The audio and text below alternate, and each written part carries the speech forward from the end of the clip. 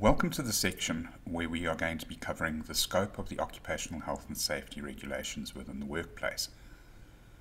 But before we actually get into the regulations, we need to ask ourselves an important question. What is occupational health and safety? Well, occupational health and safety is generally defined as the science of the anticipation, recognition, evaluation, and control of hazards arising in or from the workplace that could impair the health and being of workers, taking into account the possible impact on the surrounding communities and the general environment. Now, this definition is quite long-winded and seems quite complicated, but in actual fact it's not. Occupational health and safety revolves around hazards.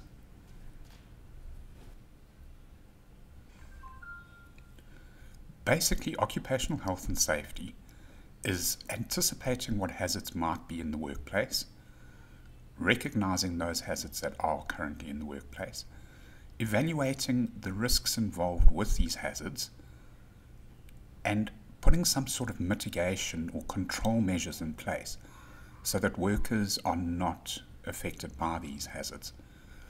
So occupational health and safety basically boils down to these four words: the anticipation, recognition, evaluation, and control of hazards in the workplace.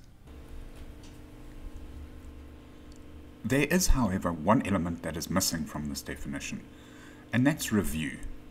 To ensure that your occupational health and safety system within a workplace works, you need to continually review and make sure that there are no changes that have taken place and that the control measures that you put in place are adequate. So now we know what occupational health and safety is. So what are the benefits of having a really good occupational health and safety system within the workplace? Well, it's quite simple. The safer the workplace, the happier the workers are.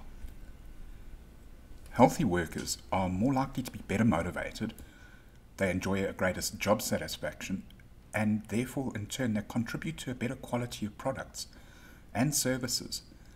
And at the end of the day, they enhance obviously the company that they're working for, and this in turn has a large impact on the life of individuals in society.